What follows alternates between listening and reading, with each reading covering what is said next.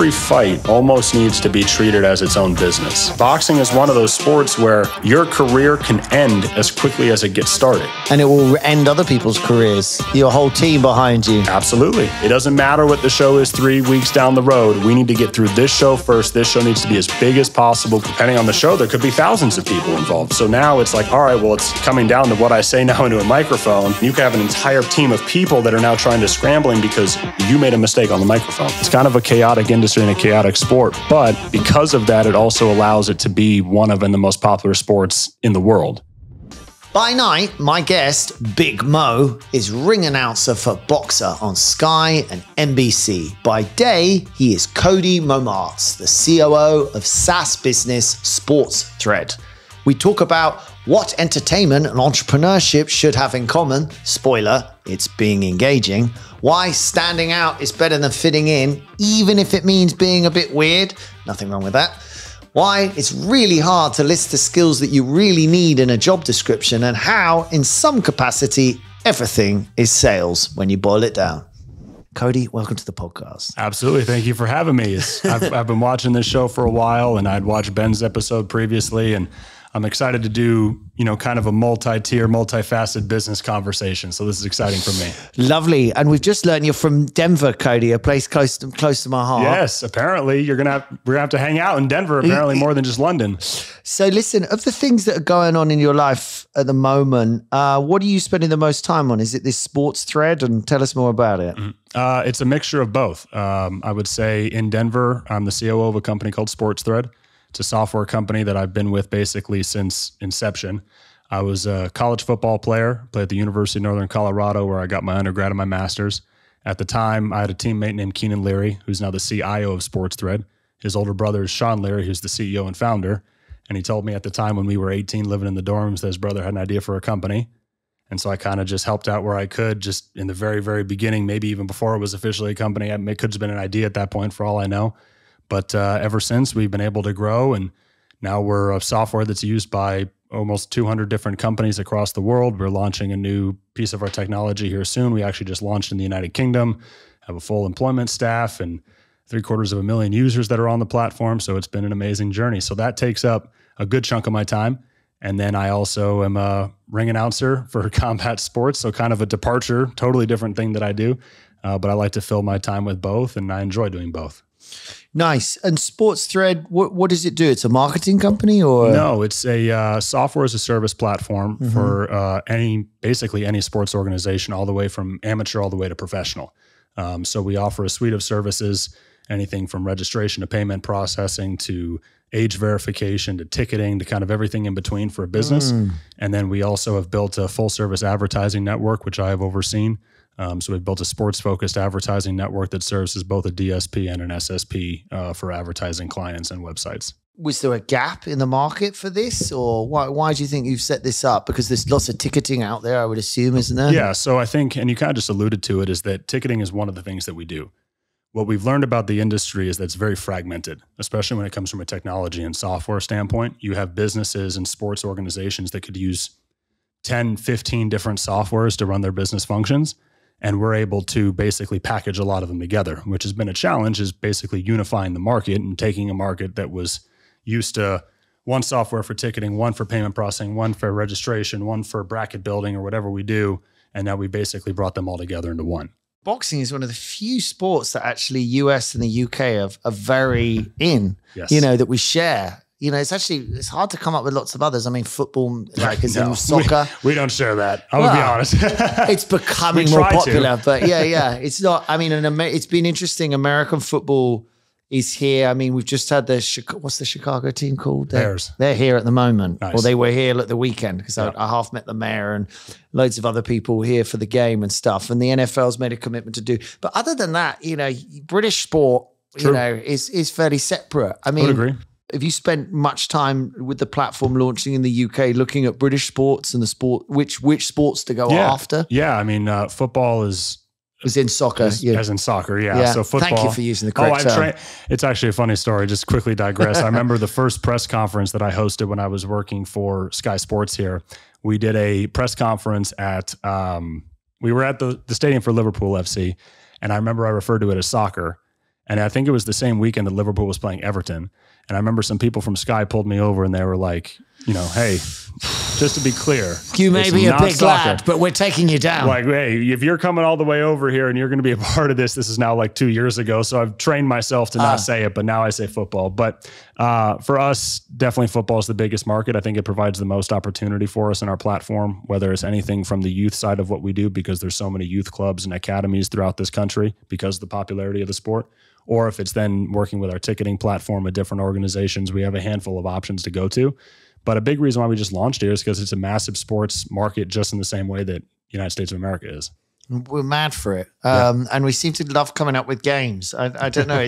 I mean, it's almost one of the few things to be proud of, to be British. You're kind of like, so many of the sports that are well known were sort of invented by the Brits, which is kind of strange. I mean, it's such a sort of moment in history that America, also part of it finding its own identity, kind of dumped all our sports. There is some there's some funny historical moments. There was a cricket match. There used to be cricket matches between America and Britain and stuff, which seems like so unusual now. But boxing sits in this weird little bubble. And actually, British boxing is like the best it's ever been. Yes. When I grew up, I mean, I'm 46. I mean, there was Bruno and there was Lennox Lewis. He was amazing, but he never got any credit. I didn't think, he really downplayed himself. I mean, do you feel when you look at boxing now and the sort of what's going on, I guess with British and American boxing and stuff, do you feel that there's this is here to stay, that Britain's going to be properly at the table? Because I think America was so dominant for a long time as well. I think so. I think boxing as a sport, and really combat sports as a whole, you can't really compare it to any other sport, because I've always said that I think boxing and combat sports is the best sports because of all of its imperfections that it has. It can be very chaotic, very disorganized. Things can change very quickly. There's no set season. There's so much drama that goes on behind the scenes. There's negotiations. Basically, every event, every fight almost operates as its own business, because you go from fight to fight and show to show, and it's kind of what have you done for me recently that the market looks for. So it's kind of a chaotic industry and a chaotic sport. But because of that, it also allows it to be one of the most popular sports in the world. And I think that it's absolutely here to stay. I think that it's getting increasingly popular. I think that boxing is seeing almost a bit of a resurgence now because of the popularity that's being driven back into the sport, because we have a lot of characters right now. We have a lot of high-profile stars. Some big fights are starting to get made. I think the infrastructure is building out a little bit more. And I think it's overall just really exciting. Because I guess what you're saying is you can't plan out the whole fixtures. Boxing's based on, all these combat sports are based on where you lose. So Absolutely. Now you don't fight all those people and you do fight these people, yes. And so everything's always being sort of made up as it goes along. Correct. And I think that that's what makes the sport amazing, because a lot of other sports, they have the benefit of a set system, a set season. Everything is already predetermined. There's long-term contracts for everything. It's basically a lot of rinse and repeat, because the general structure of how the season's going to go. But when it comes to boxing, you have a certain fighter that loses a fight, that could change their entire career, which then change the promotion's goal. You maybe go from 5 people that could main event a show to 4 or 10 to 9 or whatever. And ultimately your entire business gets altered just off the backs of what could be one show. And how did you get in with BOXXER? I mean, what's the audition? Do you stand on the thing and shout, or how does that work? Honestly, my career has been kind of crazy how fast it's gone. So I got into this very early on because I always loved entertainment, and I just was always a good public speaker. I had friends that said that I should pursue sports commentary because that's a common transition. I was an American football player, so, get done with my career, go commentate football. I was tired of football and basketball, played them my whole life, but I love combat sports. So I became a commentator for a local organization in Denver, saw the ring announcer, saw the MC, thought that was maybe more my speed, picked it up, started utilizing social media to market myself. As a whole, in general, the majority of ring announcers that are in the industry are a bit older than me. It is what it is. So I gained a lot of notoriety for being a lot younger, went viral, quote unquote, on TikTok and Instagram. There's not many around who do it, I don't think. I mean, there's the very famous guy who always does the let's get ready to rumble. Michael Buffer, who's a personal favorite of mine. Yep. Yeah. And then his brother Bruce does the UFC. Big fans of both of them. Oh, are they brothers? I didn't know that. Yeah, okay. It's an amazing story too. If you haven't, give it a read, it's actually a pretty fascinating story. But no, there's not many. And what makes a good ring announcer? A lot of things.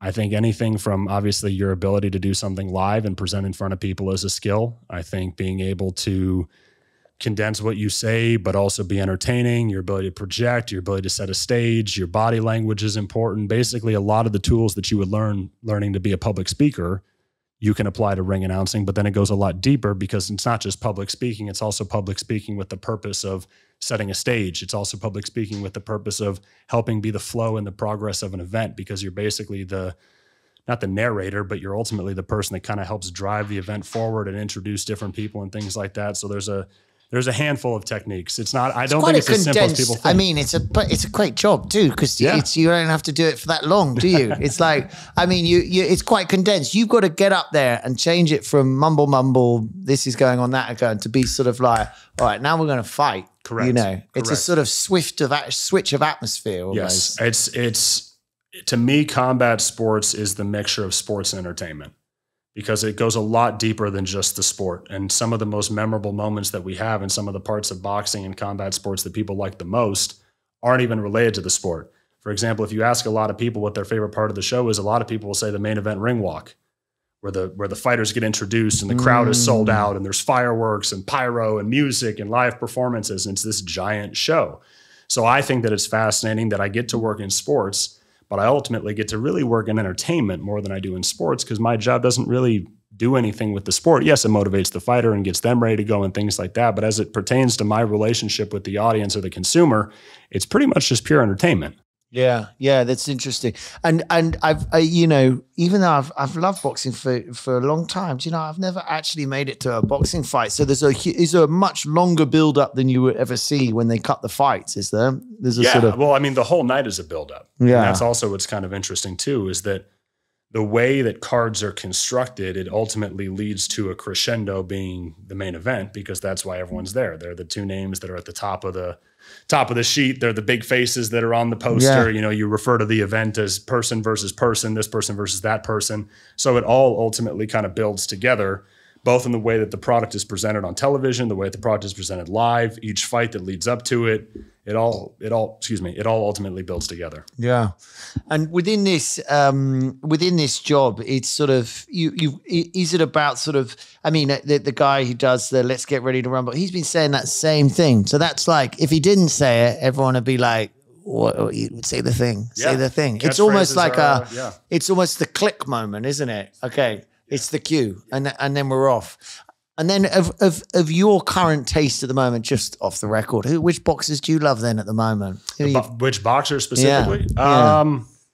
I mean, all the ones that I've really introduced, I've been able to build a good rapport with over here. Members of the BOXXER stable and the overall British. You need to get to know them, do you? No, I just choose to. Right. I think that's something that I have that may be unique to other MCs, is I was a high performing athlete. I played Division I football, which is basically a step below professional in America. Which is a big deal. Is that college level, or because college football, there's like 50,000 people at these games. Yeah. So I think and also my age too, being basically the age of these boxers, I think that ultimately kind of allows for me to become maybe closer to them and hang out with them and relate to them a little bit more. I understand when to talk to them, when not to talk to them. I understand when maybe they don't want to be approached versus, you know, they're kind of free and they're post-fight and relaxed and things like that.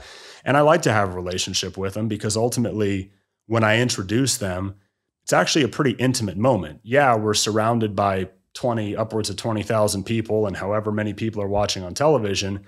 But as it relates to myself and the boxer, we're kind of just in there together, in the ring together, and it's kind of an intimate moment. Do you have to write the little summary, do you, when you're like, you know, saying all everyone's, you know, alter ego names? I mean, every MC is ultimately different. I prefer to have my introductions not be super drawn out. Like to get over the information, like to kind of get on with the show, but I like the introductions to be passionate, to be energetic, and to get the crowd going. That's really what I focus on. And then you're free. You can go have a cup of tea. Well, I could, yeah. Yeah. I like to sit there and watch the fight. Well, you watch the fight with a cup of tea or whatever your tipple is, I'm sure. Yes. But, you know, that's the lovely bit. I mean, it's interesting. I struggle to think of a British ring announcer. Even when they do the big fights here, they fly over the chap you mentioned and stuff. Is there a famous British ring announcer? Not really. It's not really, we're not very good at that. Super current, I would say. And that was kind of what surprised me when Sky and BOXXER reached out, was I was like, why would a British promotion want an American? But then I learned that ultimately a lot of Brits here and a lot of Europeans look at the American accent as being the international accent. When in America, obviously because I'm American, I don't look at American as the international accent. I look at British as being a more international accent. Well, quite right too. Thank you very much for that. I'm just glad we clarified exactly. that. No, I think that, is that interesting? One of the reasons I was just thinking the British would be a bit shit at it because, I mean, that's really unfair. We have some huge characters. I'm sure we could do it sort of thing. But the British version just wouldn't be quite, let's get ready to rumble. It'd be like, okay, and we're off. And that's kind of the joke that a lot of people within the industry make, which I guess that's well, their opinion. I mean, you won't notice this so much, but as a Brit, you notice it. You know, if you're on the tube and 4 people from America get on, the volume that these people talk at, it's double what a British person would speak at. You know, that is true. We are a loud people. You're very loud.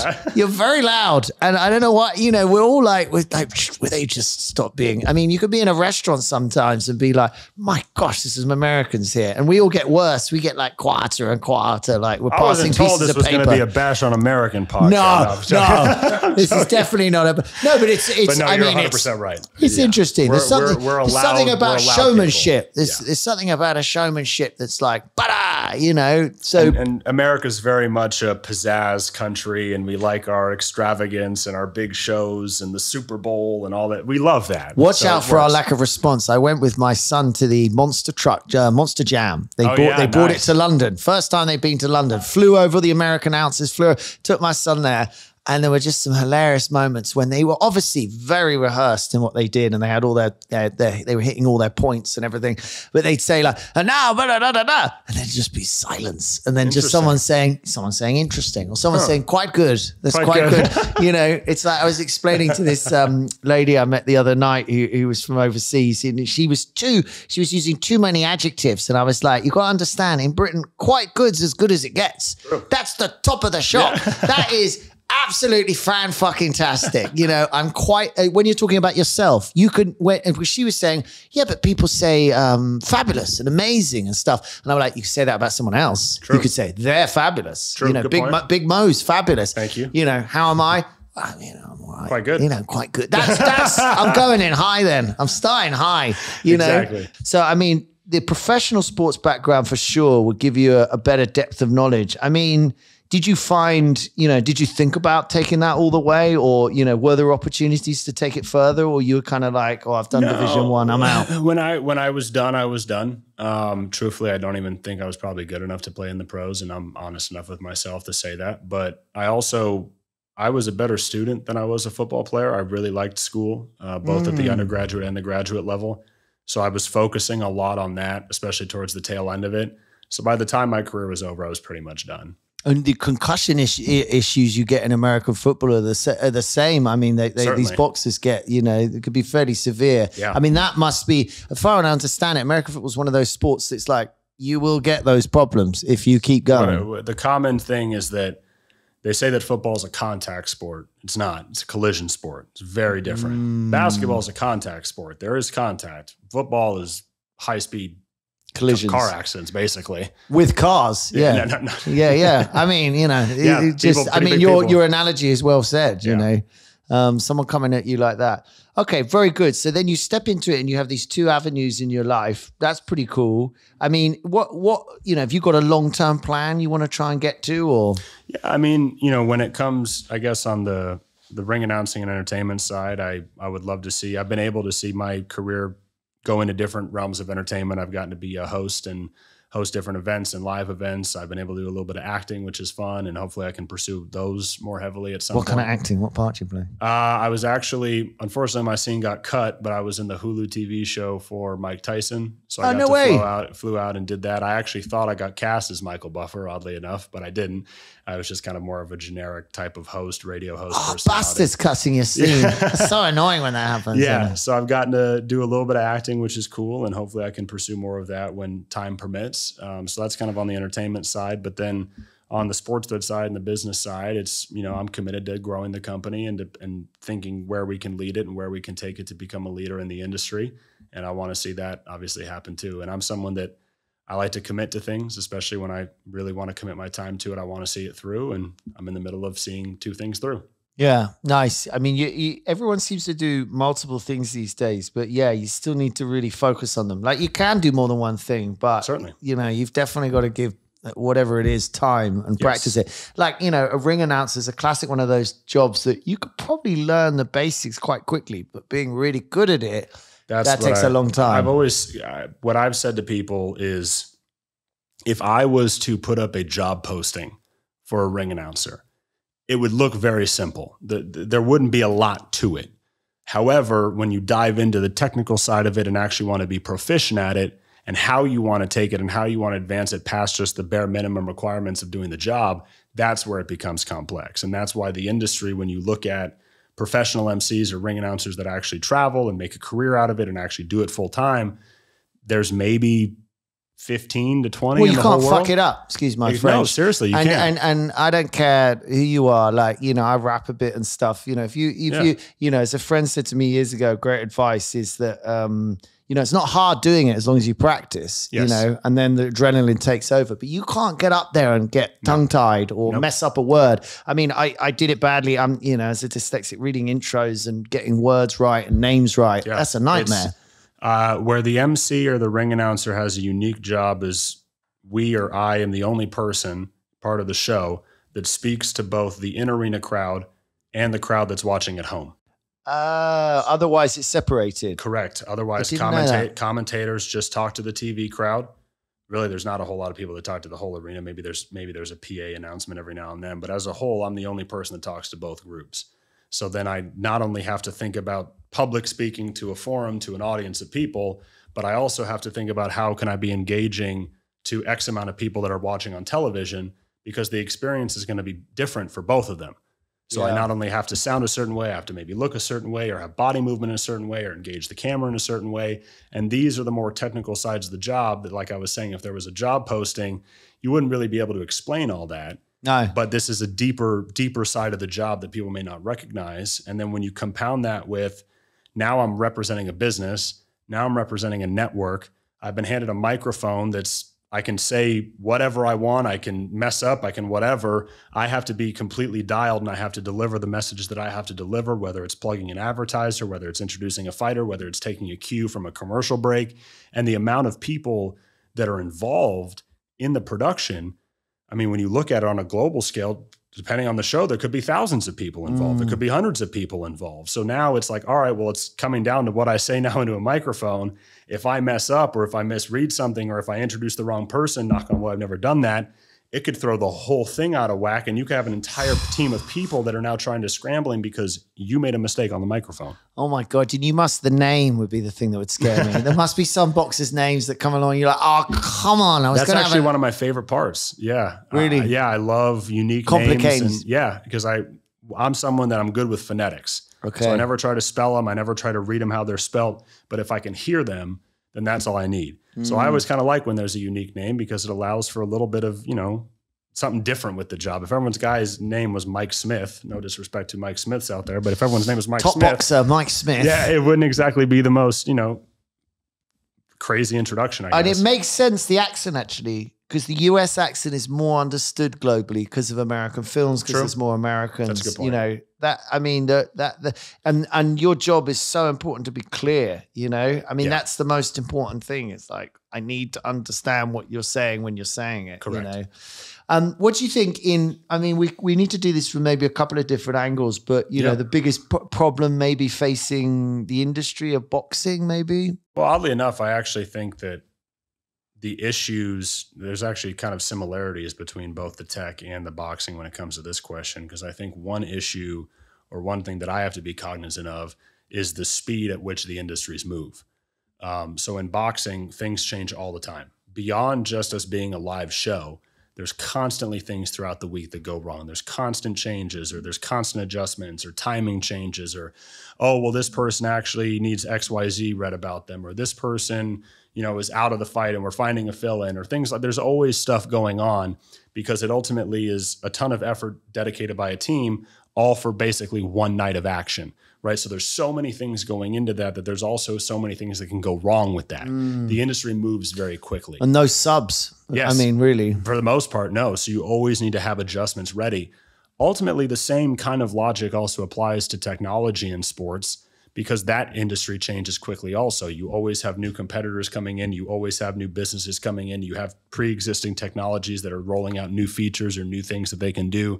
So there's always this constant battle for the same amount of clients, the same amount of organizations that would utilize technology. But you have so many players coming into the market now and so many advances in technology that you have to be able to move quickly to keep up. Yeah, I mean the change of pace is just ridiculous these days. I mean, so one is really, you know, in terms of the boxing industry evolving, and then in terms of sports technology having to change, you know, incredibly fast. I mean, it's the stuff that you think is bullshit in boxing, you know. There's bullshit in every industry. I'll be the first one to say that. So it kind of just depends on what gets brought up, but I'm sure there is. Yeah. What's the biggest bullshit then, or something it would be good to change, do you think, at all in boxing? Has anything crossed your mind like that? We've seen it recently start to change, but I think teamwork and unification within the market would be very helpful. What does that mean? So in boxing, a big reason why the industry of boxing is complex is because you have a ton of different stakeholders and businesses that all have to operate together for it to work. So for example, you have a promotion, you have X amount of promotions, you have X amount of broadcasters, you have X amount of governing bodies, you have X amount of sanctioning bodies, you have X amount of boxers, each with their own management team that are also part of their promotional teams. So there's this constant shuffling of resources in the industry. And if even one or two of them don't get along or can't reach an agreement, the whole apple cart could be upset and the whole house could come down. Does that make sense? Yeah. And you're dealing in high performance sports, so complex characters. Correct. On both sides of the mic, Yes. I guess, you know. I mean, I hadn't even clicked in my head that the boxer will have a manager, but the boxer will then have to sign up a promotional company. For the most part, yeah. And then that has to work with a BOXXER with two X's. It's not a promotional company. That's what is that? They're a promotional company. Okay, they are a promotional. As it relates to how I describe the market, BOXXER would be looked at as the promotional company. Sky and NBC Peacock will be looked at as the broadcaster. Then the boxers are in each one. They each maybe have their own management team. Sometimes the management team is also part of the promotional company, but usually they're pretty separate. So it just depends. And there's some famous managers, of course. I mean, you're not in a sport of, it's not cricket. You know, no. It's a real aggressive. I mean, it's almost part of it, isn't it? The heat and stuff. You know, well, again, it all circles back to, I talked about how quickly the industry moves and how quickly things change. I mean, when you look at the career of a boxer, and if you look at that boxer as basically being a business that employs X amount of people, whether it be a manager, whether it be a legal team, whether it be a nutritionist or a trainer or a coach or whatever, if that boxer loses a certain fight, the entire thing is derailed. If they lose 2 fights, the entire thing is derailed. I mean, Jesus boxing Christ. Is one of those sports where your career can end as quickly as it gets started. And it will end other people's careers. And it could end your other whole people's team career. behind you. Absolutely. That's how it works. The UFC was such an explosion onto the scene, but it does feel like I'm hearing less about it, Len. I mean, you know, and boxing seems back at the forefront. Is that fair? Is there a sort of, as you say, there's almost a bit of a reignition or reigniting of boxing? Well, I think with combat sports, and I'm kind of in a unique position because I've been able to announce and MC almost all combat sports, everything from boxing to MMA to bare knuckle to kickboxing to you've done them all, have you? You haven't got a brother doing UFC? No. I've been able to do them all, and I like doing them all, and I'm a fan of them all. But there's a lot of overlap of fans within the market. Not a ton, not completely, but there is a lot of overlap. So when a certain sport or a certain industry can get momentum, for example, boxing has a ton of momentum right now. A lot of big fights are getting made. A lot of the superstars that maybe have been inactive are starting to get active again because there's been an influx of capital into the industry. That then builds momentum for the entire industry. The UFC is... And Saudis come in a big way. Correct. Yeah. And obviously the infusion of capital and money changes a lot of things too. The UFC is almost kind of in a different position because they're trying to identify their next group of stars. The boxing stars that we've been used to have almost kind of reached their peak popularity. You have people like Tyson Fury and Anthony Joshua in this country. You have people like Canelo in Mexico and South America. You have people like Inoue in Japan and Asia. So we're getting a lot of those superstars that have been built over the past 5 to 10 years that now are reaching the climax of their career. The UFC is just in a different position when it comes to their life cycle. I think they're looking for the next Conor McGregor, the next group of stars that can fill those They shoes. find it harder to build stars, don't they? Isn't that fair? There seems to be something in that to build characters or not. I mean, there's the Conor McGregor, but after that, household names, you might run pretty short, whereas people can probably name 10 boxers. That comes down to geography. I think that in America, maybe you could have some people that could name more UFC stars than boxers because that's just where UFC has a bigger stake. Oh, really? Yeah. UFC is much bigger than America, is it? Yeah. Well, what's interesting is the UFC has accomplished something that very few sports accomplish, which is where their business is what the sport is referred to as. So, for example, no one calls football NFL. No one calls boxing BOXXER or Matchroom or Queensbury. They call it boxing. Yeah. UFC is one of those sports. MMA is one of those sports. I just did it myself. MMA is one of those sports where the UFC is actually what people refer to the entire sport as. They literally control a whole market. The only other sports that I can think of that have done that may be NASCAR, WWE, things like that, and they control the entire market. So I think it's just different. I think if you want to be an MMA fighter, if you really want to be a household name, you have to go through the UFC. If you're a boxer and want to be a household name, you actually have 5 or 6 different options that you can go, each with their own broadcaster. So I think the UFC's size is what allows them to be a massive platform. But at the same time, they only have one distribution contract, and that's with ESPN, at least as it pertains to America. Versus if you were looking at boxing in America, you could go with PBC that distributes on Amazon Prime. You could go with Top Rank that distributes on ESPN. You could have a handful of other promotions that have their own promotional and distribution deals. What I find odd in boxing is you talk about like there's suddenly a load more capital, but there's something about boxing that people always like to watch a boxing fight. So, you know, it's interesting that there's sort of at the moment there's more money. Surely there's always money for a good boxing fight, but I guess it's more about this constant change you're talking about it depends. People like to see big stars, you know, people want to see Fury and they want to see, you know, whatever. They want to see names that are exciting to watch, you know. And boxers control their own promotion a lot differently. So there's just more money that gets demanded. They just want more money for a certain show. A lot of fighters go on a fight-by-fight basis, especially the bigger names. A lot of them only have maybe 1 or 2 fight deals because they know regardless of what happens with this promotional company, they'll still land on their feet and they can still do their own thing with another promotional company. Right. A common example of that would be someone like Canelo. The promoter of Canelo's fights, not that it doesn't matter, but ultimately, Canelo is the promoter of his own fights because that's how big he is. Yeah. So whether he's signed with this promotional company or that promotional company. But he's become bigger than the thing. Correct. Yeah. Correct. Yeah, okay. And I guess within that, it's just all their ability to drive the marketing, isn't it? You know, Lennox Lewis was famously, you know, never got the you know, there's some of the greatest boxers ever say, actually, it's one of the most brilliant boxers ever. And it's hard to watch a fight without being incredibly impressed by him. But he was never interested in the marketing and never wanted to sort of showboat and all of that. And it's back to the entertainment, isn't it? Tyson Fury's a controversial figure in a way, you know. Like I said, every fight almost needs to be treated as its own business. Yeah. In the same way that a company would raise funds to operate their business, you need to raise funds, you need to put together advertisers, you need to put together your budget for one show. And then that one show, depending on how big it is, could then fund the next show or the next show or the next show, depending on how it operates. So the boxers then are in a position, and the promoters too, and that's why it's called a promotion or a promotional company or a promoter, is it's about driving as much demand for this show as possible.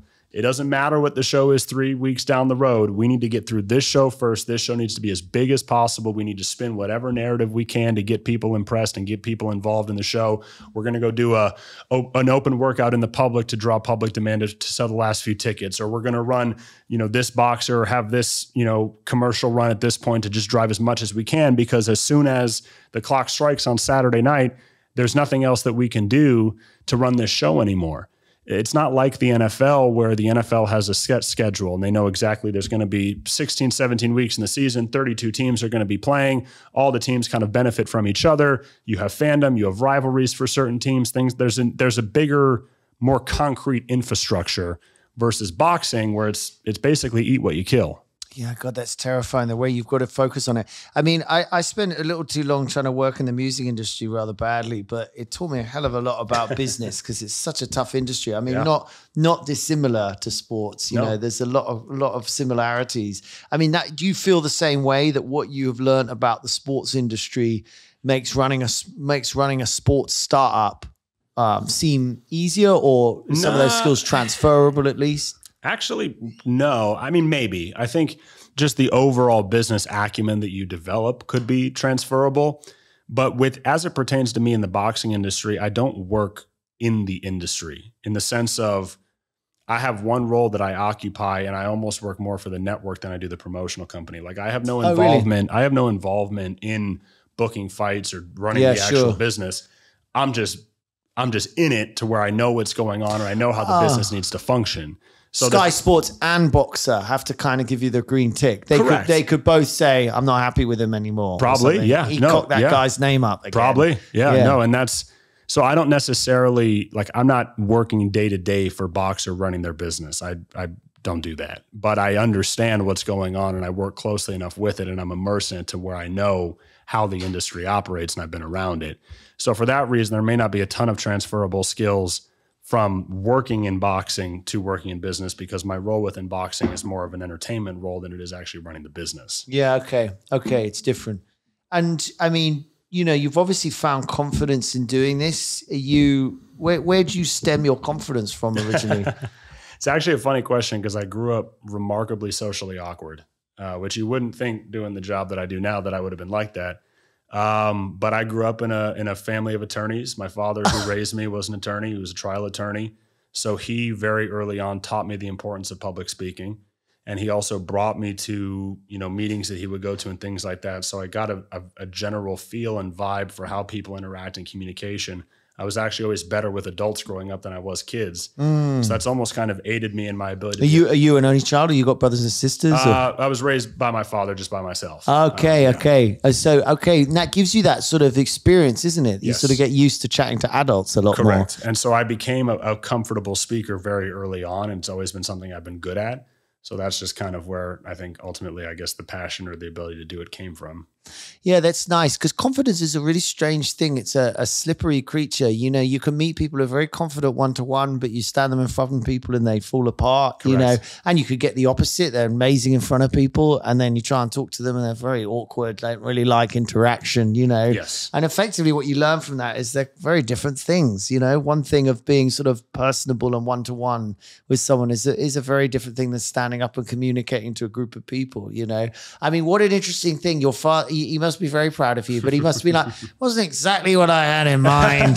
You know, I was kind of hoping that you were going to like help. You know? Yeah, and obviously, you know, I still went a traditional business route, and I love business, and I think that that's helped me a lot navigate my career.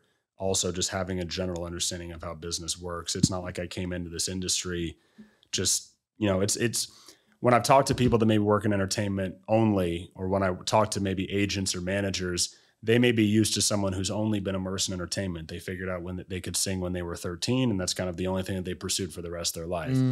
I'm kind of in a unique position where I come to the entertainment industry and the sports industry with a background in business, to where I kind of understand the underlying principles and the foundations of what I'm becoming a part of now, because everything is a business. Breadth is so important, yeah. I'm now though trying to imagine your father do a law case, you know, as a ring announcer, which would be a funny skit, you know, let's get ready. And not, you know, it could be. Well, again, I mean, I think, you know, ring announcing, it's not that dissimilar from public speaking. It's just the setting that kind of changes in your overall tone. But when you think about being a public speaker, whether it's in a courtroom, whether it's giving a business presentation, a lot of the same principles are the same. And I've helped teach people, and I've coached a couple people on public speaking, and I've spoken to groups on public speaking, because that's really the core of what I do.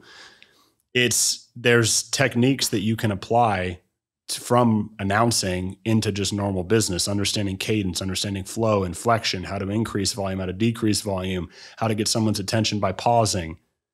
And then waiting to draw them in so I can continue the conversation. There's a lot of the same techniques that you cadence, can apply what you both. Should go up and down, or yeah, exactly. You don't want to be monotone, and that's what ring announcing is. Knowing how to, there's certain words that I can increase my volume for, my exaggeration for, because those are the important words, right? Whether if I'm talking about a championship, for example, that would be a word that I would want to draw attention to, not necessarily the word the or things like that. So it's an understanding crescendos and flow to your voice that helps build that excitement and build rapping, man. It's a form of rapping. Yeah, rapping, music. When I was learning how to do this and when I wanted to become the best I could at it, I didn't just look at ring announcers.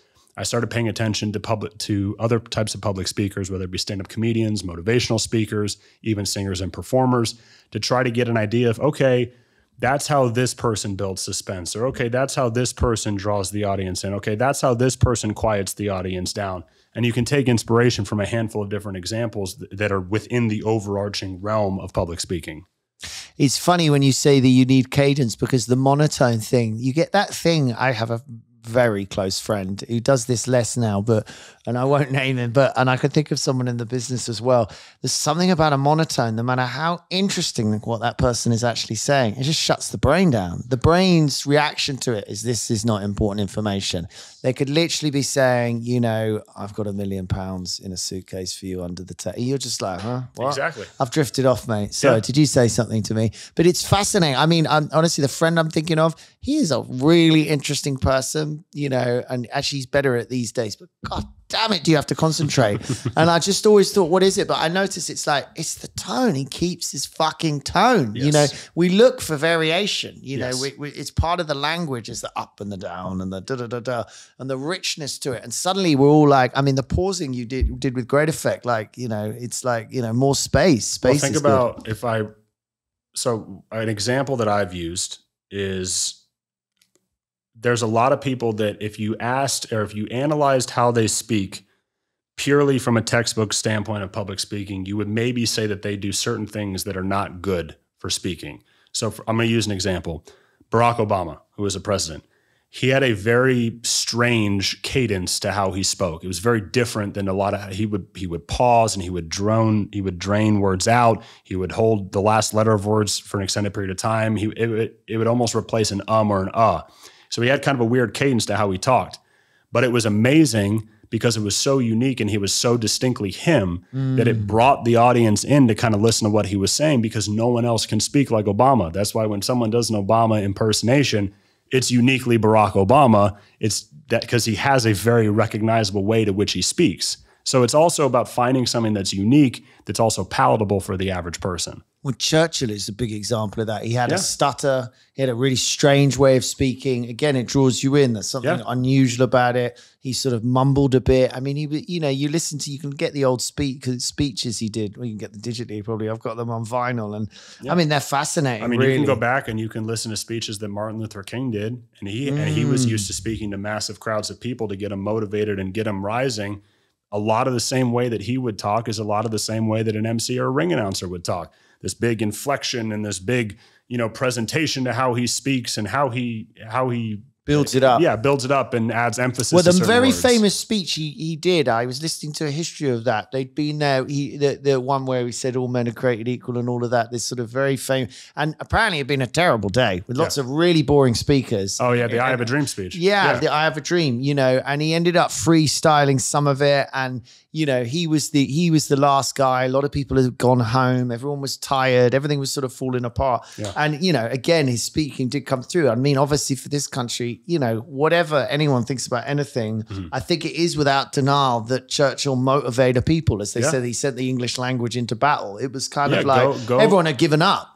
Go listen to a Southern Baptist preacher in the South of America talk about the Bible, right? They get so passionate and they present it in such a way that it's captivating and it really stands out and it's really different. So you'll see it from industry to industry, whether it's politics, whether it's religion, whether it's movies, whether it's music. You're going to run into people that have this ability to just communicate in such an innate fashion that's so uniquely them that it makes you want to listen. It can also create the cult, though, can't it? Oh, I mean, yeah. no, I mean, and actually there's a positive way I'm thinking of that. I'm like a very good friend of mine and very, very successful entrepreneur. I won't say who, but he's running a unicorn, but he ran me up and then he was saying, I'm a cult leader, Andy. And I was like, what you doing? He's like, we did our like away week. And he says, you know, I'm doing these big speeches. He's like, I felt like a cult leader underneath it, you know, and actually underneath it, a company is a culture, is a thing. Yes. They're signing up to your values. You've got to get them motivated. You know, what's Apple's a religion, Absolutely. You know? Absolutely. And actually your effect, you know, cults are scary because it's scary what you can do to a group of people who are signing up. Because often when you look at these cult leaders, you've got, you know, 200 women, you know, 200 men and God knows what, you know. So you look at the guy and you think like, I mean, you know, how's that working out sort of thing? But then you hear them speak or something and you've got this weird, you know, you know, maybe something to take from the conversation is, you know, weird is good, you know,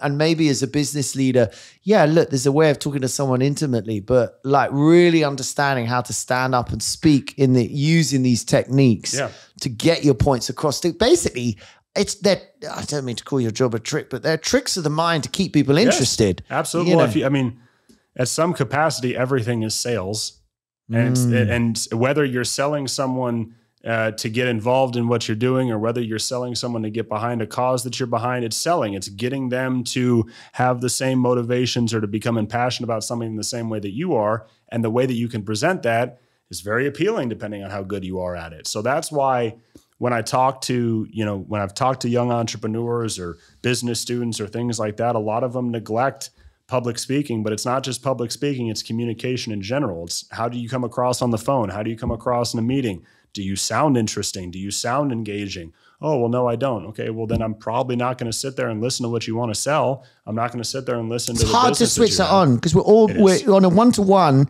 We're almost getting into what is charm or what is charisma. You know, and there's deep psychological. These are quite hard. I mean, you could teach someone how to have confidence to stand up in front of people, but charisma, I mean, it's an interesting word. Charisma is, I don't know. Charm will get you a long way. Charm is more, there's a kindness slightly to charm. Charisma is just being engaging. Like, I don't have to like you. You could be very charismatic, but I still think you're an arsehole. True. Yes, absolutely. Charming means I actually really like you. So actually, if I never really thought about the two words, but charismatic is something that maybe is more of in a public arena, and charm is more in a one-to-one. You know, someone has I think so. You know, but there's a fine line. It's almost like there's a fine line between arrogance and confidence. Oh my God, is there a fine line? I think there's a fine line between charisma and charm. It's just kind of different settings, like you said. And actually the British, we have a real issue because it's slightly tall poppy syndrome and stuff. And we don't like, you know, we just don't like people going on about things. I guess we're just in a little country. We don't want everyone showing off or something, but it's a real problem in industry and stuff. You know, I still think about it. When I was last in Denver hosting London, you know, I had all these British scientists there, all with, you know, well, they were business people, but a lot of them were scientists as well, raising money for amazing life science companies. They had just like 30 seconds, stand up, tell people what you're doing and what you're doing. Oh my gosh, the British were so apologetic. And I was having to retranslate for them. They were sort of getting up and going, well, you know, I don't want to. And I was like, this guy wants money. And he said 5 million, but really he needs 50. And the guy was like, yeah, that would be great. But, you know, there's a real, like I always feel, if I put it in a nice way, I feel Britain and America kind of needs each other. In fact, standing there watching this meeting of minds, there was some, in that example is a good example, there were some brilliant scientists coming out of Oxford and Cambridge with, you know, beautiful, amazing things they're coming out of, and they struggle to commercialize them. But you go to somewhere like Denver that's open and welcoming and not like New York, like I love New York, but not like, what do you want? You know, it's like they were like prepared to listen, and you could see almost the arms going around. You know, there's this huge community of expats, of Aussies and Brits in Denver, and there's that sort of welcoming. Like, we need the Americans. We need your showmanship. We need it. We need it for BOXXER. Yeah. Like, you know, and actually what's quite sweet for us is you find us quite endearing as opposed to, you know, like really annoying, you know. I would agree. Which you could. Maybe you should. So like one more question, which before we move on to a bit of fun, but is there anything that you feel that going on at the moment? I mean, you don't worry if you haven't had time to think about this, we can leave it, but anything that's going on and that's not being talked about in the press, you know, there's there's a lot of subjects we find these days that, you know, a lot of the press narrative is kind of missing the point, you know. So, you know, there's numerous examples, but, you know, in this country, I would say we don't talk about legalizing marijuana because apparently we can't and everyone thinks it's terribly taboo. Or, you know, we don't talk about, you know, really what's happening in certain industries. Is there any of those subjects that you think should be aired that are not being chatted about in the press? I think maybe within boxing, there could be conversations as it comes to innovating with your show and your presentation.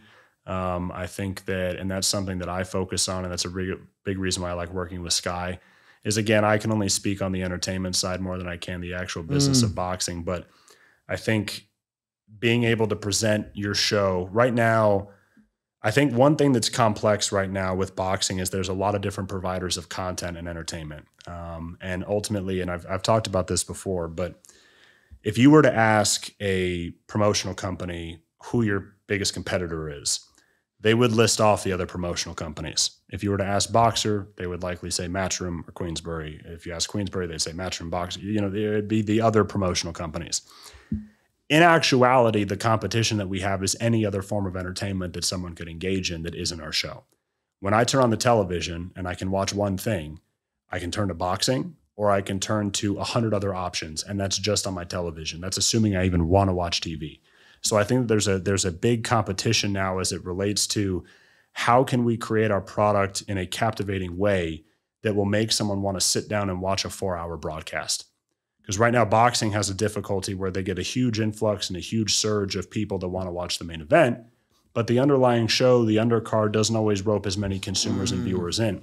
So I think that there needs to be a conversation a lot on innovating the product and see how you can improve the product from a presentation standpoint, because you can't change the fights. You can't change the rules. You can't change the way that a boxer's career progresses. You can't change the titles that they compete for or anything like that. But what you can do is you can edit and you can adjust and you can frame the show in a captivating way that may want to bring somebody in. So I would love to see maybe more conversations around that. Yeah, I find with boxing, I don't know whether you can really enjoy it unless you've ever tried boxing even for 10 minutes. You know, I wonder how much of the audience have never done any combat sports. Like there's a sort of element at which your enjoyment, certainly mine, changed a lot from just trying to box briefly. And I would actually say that combat sports probably has one of the easiest ways to bring in a casual fan. Because when you think about it, at its core, fighting is actually a rather simplistic sport. Yes, there's a lot of nuance to it, but in terms of innately understanding it from a casual viewer, I actually think it's easier to understand than a football game. If you don't know certain rules, you know why they're even trying to accomplish what they're trying to do. At least with boxing, with it being one-on-one and it being a fight, you generally understand what one person is trying to do. You can explain it in a sentence. He's trying to knock him out. Correct. And I think that's, if we can get towards maybe that a little bit more, I think that we can bring in a higher percentage of casual viewers. I think that is something that sometimes combat sports struggles with, is not only bringing casual viewers, but also keeping them there beyond their interest for just one fight or beyond their interest for just one fighter. So we're just going to have a bit of fun now, mate, with a couple of easier bits. Let's do it. So I'm going to ask you a series of questions. You should know the answer. Very easy questions. Answer as quickly as you can, just to get to know you a little better. D is cueing some music, and we're off. What was your first job? My first job is I worked at Chipotle Mexican Grill. I was a line cook and a cashier. Oh, nice. And for the Brits, that's the Mexican Chipotle. I think there's some in London, vaguely. We're shit at Mexican food. There's a lot of Chipotles here. Oh, is there? Yeah. And your worst job? Ooh. So even though I grew up wanting to be a chef and wanting to be a cook, I worked in a fine dining kitchen one summer. And I was actually one of the few cooks on staff, one of the few prep cooks that didn't go to culinary school. So I was already kind of behind the 8 ball. Such a stressful job. The people that work in kitchens and work in restaurants that have to prep that amount of food and they have to be on it for a short period of time, you know, it's an incredibly hectic industry. Respect to the people that do it, but that job was hell. I don't understand how people do it. It's amazing. I live with one. It's so difficult. You're in some basement. Yeah, you've got to chop. Not just, I get annoyed chopping one cucumber and a tomato. It's like 1,000. And it's also just remembering so many different things that are going on. You're working on so many different projects together because you can get one thing in the oven and then you can work on something else. You can prep this while this thing is chilling or whatever you have to do. So there's a ton of multitasking that goes on, and there's a lot of individual work, but there's also a lot of teamwork. And it's What do you think motivates people? Because then I'm like, you don't even get the credit. I think it's just creating something. I think a lot of people get a sense of you, and that's why I like to cook. It's just not I like to cook that much, but that's why I like to cook is because you get that sense of euphoria when you create something or make something for someone else. So some people you've got to be for someone else. Yes, I don't enjoy it when I cook for myself. I just always think I should have had a turkey sandwich. I always just get carried away and add too much crap to it. Just think, could be. Favorite subject at school. Growing up, I would say it was mathematics. I loved arithmetic growing up. And then as I got older, business, obviously, as I pursued that in high school and college. Okay, that's a subject. Yeah, I'm too old. They never had it as a subject when I was at school. What's your special skill? I guess ring announcing is somewhat of a special skill. I was in the band growing up, played the saxophone. Oh, do you? I don't much anymore, but I could probably remember it. Oh, nice. Oh, well, we should have known. We should have done this on Thursday. We have a little jam after work. Oh, very cool. Yeah, very nice. What did you want to be when you grew up? A chef, you said? A chef I wanted to grow up to be. That's kind of what I was interested in when I was like a Until teenager. that job. Honestly, kind of, yeah. Yeah. I would say that's fair. And what did your parents want you to be? My dad was one of my dad's best qualities as a parent is he was very into whatever I was into. So he was very supportive regardless of what I wanted to pursue, which I think is one of the most important things a parent can be for their kid. So I don't think he had any predisposition of what he wanted me to be. Maybe a lawyer because that's what he did, but I don't even think then he really wanted me to pursue that. He just wanted me to follow whatever I was. Is he still around, your dad? He is, yeah. He's big older. Him up. What's his name? His name is Robert. He goes by Bob.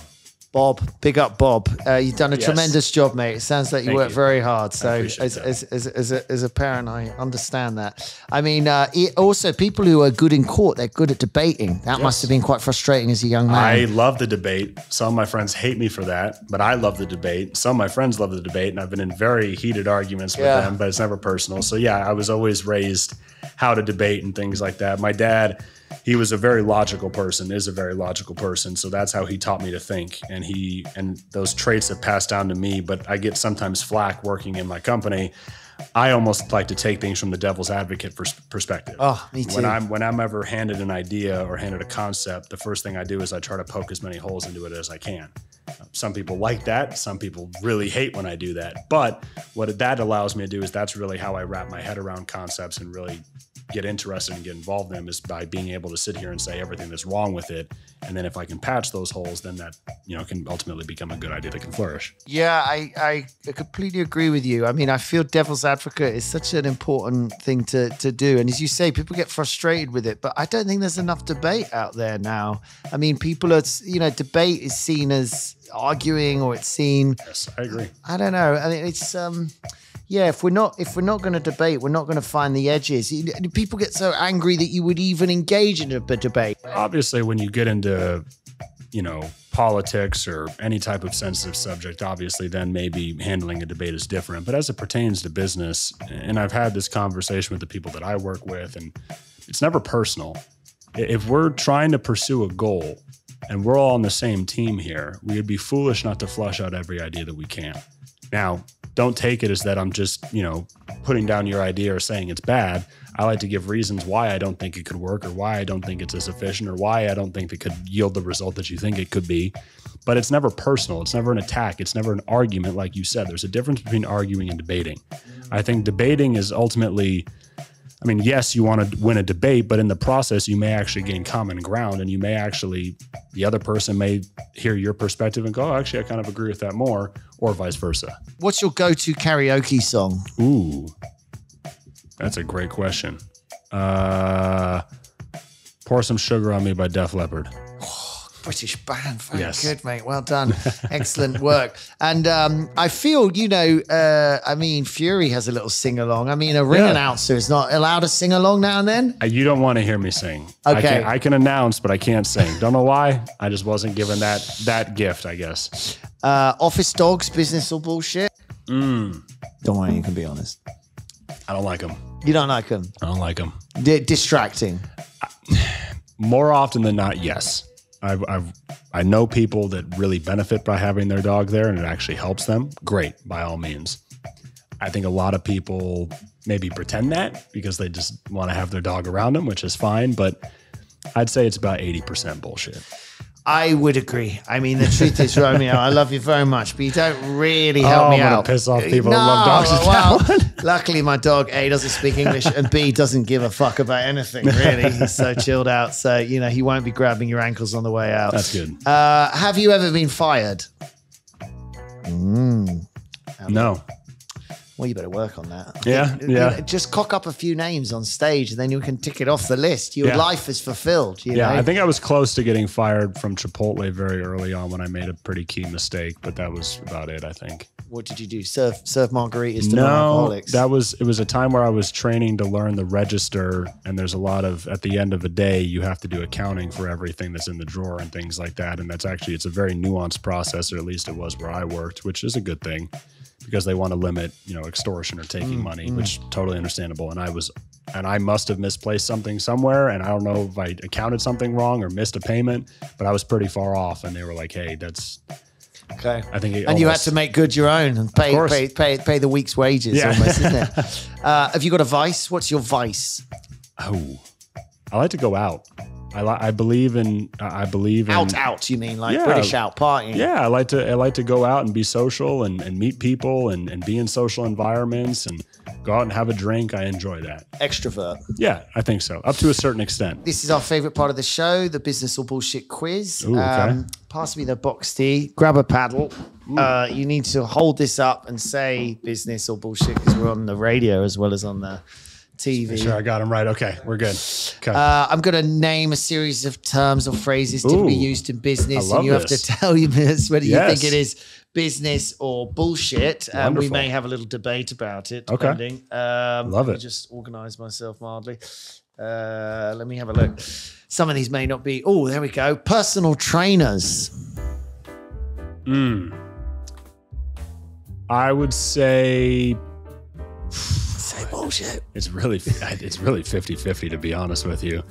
I would say I'm gonna go 50-50. I don't know if that's a loud answer. I'm gonna go 50-50. It's not allowed. Come on, let's pick one. All right, I will go mostly business. I do think personal trainers as a whole, yes, I think it's business. Yeah. Yeah. What about because it keeps you healthy and I think as a general rule, a lot of fitness is really getting going more than anything else, and also staying consistent when you're in it. I'm on a fitness journey. I've lost about 100 pounds. I used to be way bigger when I played football. So I've gone through my own fitness journey. A lot of it is getting started, but also staying committed, and personal trainers can help. Getting going in a fitness journey rather than getting going in the morning. Yes, getting going in a fitness journey and having a clear goal and having a clear pathway to get there. I think a lot of people don't know how to do it. They can find out on their own, but that is something that personal trainers can help them do. And for that reason, I would say it's mostly business. Yeah, the power of a third party getting you to do something. I mean, you could say something to your best friend 1,000 times and a stranger tells them once and they're like, it's very strange that our sort of need to, I think what it's about, I was thinking the other day, what's it about? I was thinking, we don't like the idea, our best friend knows this. They already know I'm an arsehole. Right. Whereas a stranger, I'm trying to pretend that I'm this better person than I really am. I think so. So someone comes along and said, oh, you really need to do that, Andrew. First impressions matter. I don't want to be the guy who didn't do it and just was lazy or whatever. I agree. Anyway, corporate gifting. Do you get any nice gifts? You got any special microphones or something? I like giving gifts. I hate receiving them. Oh, that's controversial. Corporate gifting. I think sometimes it's very fake. Yeah. I think sometimes it's very much like I want to give you a gift because I think it's, XYZ in this situation. So I'm going to go mostly bullshit for corporate gifting, but I do think there's a lot of sincerity that goes on with it too, depending on the party. Difficult as a professional, bit of a hot topic in our news at the moment because the Prime Minister and people have been receiving a lot of what would be, in my world, be considered a bribe because of the value. True. And I'd have to give it back. But actually, it turns out for MPs, they just need to tell each other that they got like a 30 grand watch or whatever. And then that's cool. And that works. Yeah, that works. Yeah. So I wish it would work like that here. I remember actually it happened here years ago. A client gave someone something very expensive and they didn't click. They were so in the moment. They were showing me this watch and I was going like, I can't accept that, and they're going, no, it's wicked. Don't you see? And I was like, you're going to have to give that back. And then I saw it dawn on them and he's like, oh my God, I've got to give it back. I was like, yeah, you can't accept it. And he was like, fuck. And I was so happy about it. And I was like, yeah, man, greed is good, you know. Yeah. Business accelerators, you in any of those? Well, I think, what's the definition of business accelerator? Well, who knows, frankly. But basically, your business could go into something in London or in America, and they wrap a load of people around you. They might put a bit of money in, and they go, "Come on!" It'd be like a personal trainer for a business. Oh, are you talking like an incubator? Incubator. Okay. Yes, Yeah. I mean, they're all slightly different, but I'm gonna go business. I do think that there are situations where that could certainly be helpful and help businesses kind of get off the ground. Seeing as the election's coming up, I don't really know what this means either. Right wing, is that business or bullshit? Business. I think right wing, left wing. I think both sides are correct. I don't think there's a right or wrong answer when it comes to politics or a system of government. Okay, very good. I like that. Let's find some maybe more controversial. Yeah. You aware of this concept, universal basic income? So this is the concept, everyone gets a bit of money. Yeah, I get it. I would say bullshit for me. I don't agree with it. I like having, I don't know. That one's tough to take. I think it's putting that on a card. I'm not 100% sure. I think there's none of these are all unfair. I don't know. I think that there needs to be situations where you can kind of produce your own and build what you want to build. This I blame the Californians for, but lunch provided for employees. It's become like a space race of how much food you can provide. I think it's bullshit. I don't know. Do you get lunch as a ring announcer? Nah. Sometimes there's catering for a show, depending on if I. You'd have to think about what to have. Don't have nuts. Yeah, exactly. It really clogs up the throat. True, doesn't good point. Yeah, dairy too, same thing. Yeah. Does dairy clog up the throat? Yeah, it helps produce mucus, which is a problem. You don't want a whole lot of mucus. Yeah. What happens if you get a cold just before the announcement? Don't put that evil on me. Oh, sorry. Okay, I have a show this weekend. Don't jinx it now. Okay, I'm so sorry. Search engine optimization. Oh, that's business for sure. I mean, absolutely. that happens, doesn't absolutely. it? And how about family business? Business. Yeah. Absolutely. Yeah. Absolutely. Would you ever? I mean, quite a lot of the boxing community and families. I can certainly think of some. Yeah, absolutely. I think family businesses are great. And as a young man, if I may call you that, personal pronouns. Where are you on the he, she, it, they? As it pertains to business, look, I think whatever can get people comfortable enough to want to engage in a setting, I think that we should respect, because the purpose of us being there is for business. So if there's a situation where a pronoun makes someone more comfortable and that helps them actually conduct business, then I'm totally fine for it either way. Quite complicated to remember, I guess, isn't it? Certainly. But yeah, it's ever-changing world, as you say. Ethereum, you aware of Ethereum? I think that is business. I think a lot of crypto is bullshit. A lot. Bitcoin, do you think bullshit? I think Bitcoin and Ethereum are probably the most applicable and probably the most business. The technologies behind crypto and blockchain, I'm all for, but I think the majority of crypto is bullshit. I think there's a lot of truth to that. I think, unfortunately, it's not creating anything a lot of the time, which is the sad bit. Digital nomads. Americans don't do this as much as everyone else, I don't think. Well, they do. I know a couple digital nomads. Yeah. I'm all for that if your business really can be conducted from wherever you want. If your business is purely on the internet and you want to go live in Thailand and you can do your business and still produce value for people that want to pay you, go right ahead. Business, do it. Yeah. Drinking at lunch. Something we like. I would say bullshit. I don't know. I personally don't like to get inebriated when I do business, even if it's on a little level. I like to. Now, for some people it may work. Maybe it loosens them up. Maybe I just don't need loosening up. That could be it. But I don't drink when I do business now, for the most part. Not during the day, at least. I think most people feel like that. It's rather disappointing, to be honest. A group who do drink while working in this country, lawyers. I grew up in a family of lawyers. That very would be business. Very nice. How about regulators? There's quite a few of them knocking around. Regulators. Regulators, people who, I don't know what the American word is. I assume it's the same. You know, there's boxing regulators who decide. Yeah, business. You need regulation. You need. Do you feel there's too much regulation in boxing or not enough? Depends on the topic. I think in some areas of boxing there is enough regulation, but on others I think there needs to be more.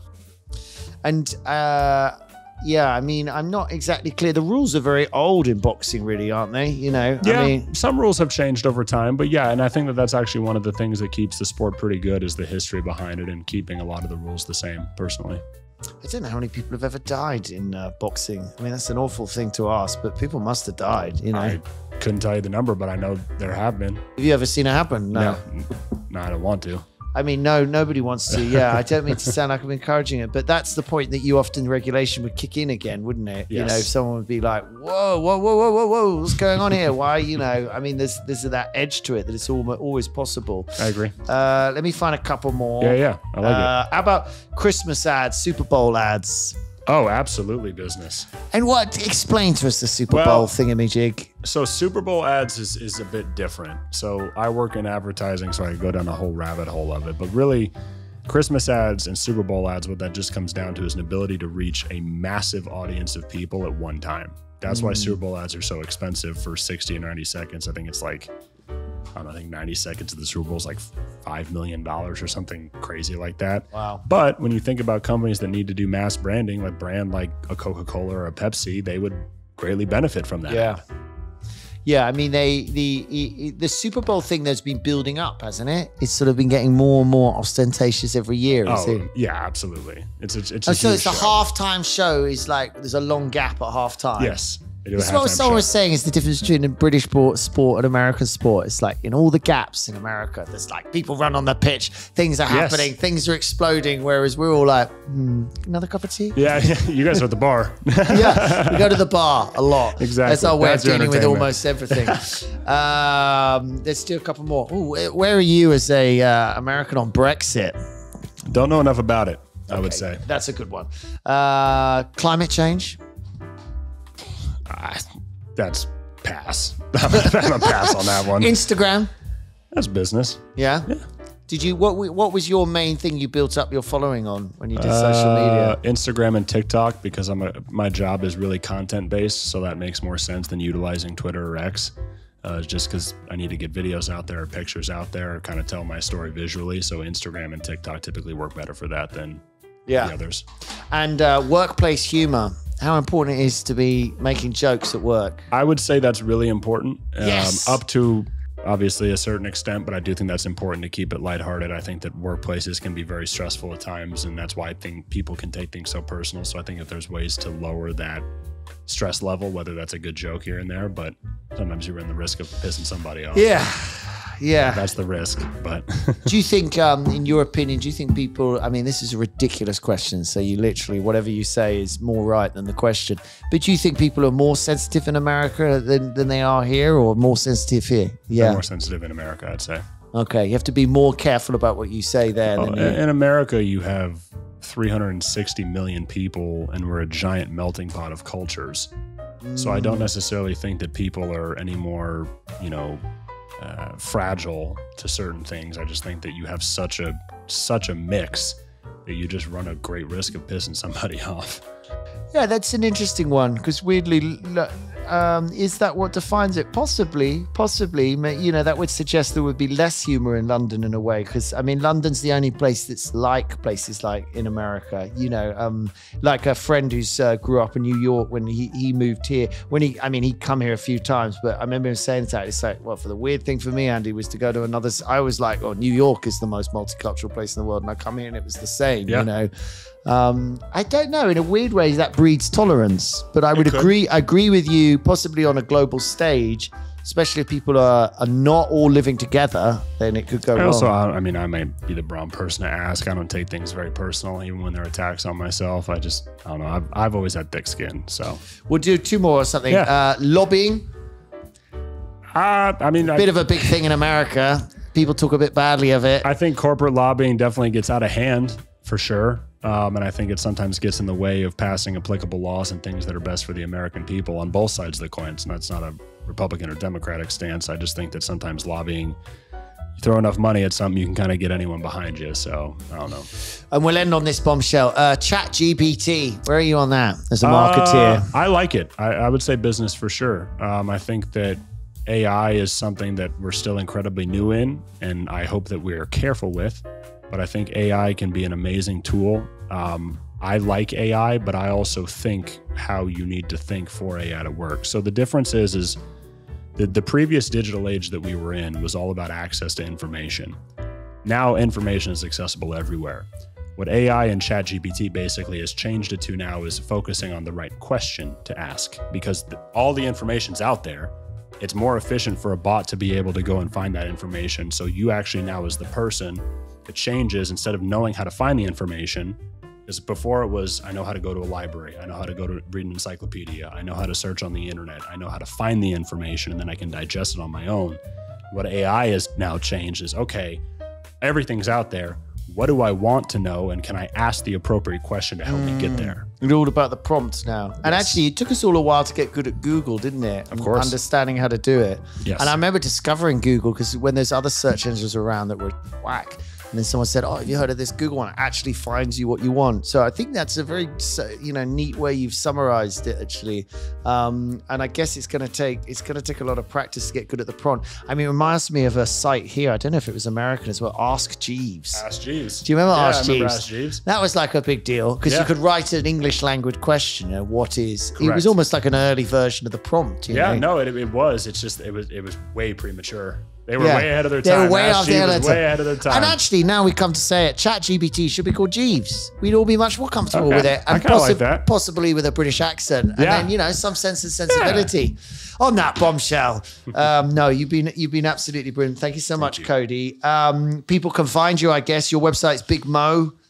You can go to thisisbigmo.com, but what I tell people is just to follow me on social media. That's where I post pretty much everything. So follow me on Instagram or TikTok or Facebook or X or whatever you want. I try to engage with everyone, so feel free to reach out and send me a question or send me a message. I like talking to people. Beautiful. Thank you, Kody. You've been brilliant. Thank you. So this was this week's episode of Business Without Bullshit. Thank you, D. Thank you, Kody. Thanks, Rome's, for doing nothing. It's ciao.